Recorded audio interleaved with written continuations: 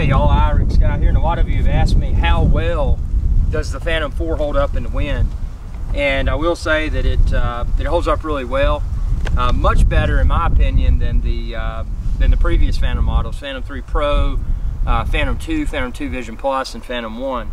Again, as I had mentioned earlier, the build quality of the Phantom 4 is the best yet, and then also the weight. It's not too heavy to carry.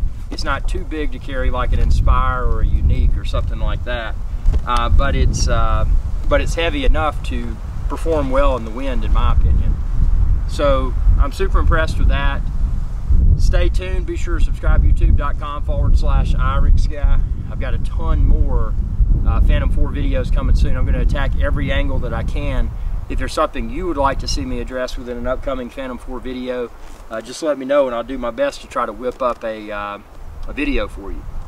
Well, for you and for everyone in the world. Thanks for watching. Be sure to subscribe. youtube.com/IricSky. Y'all have a good day.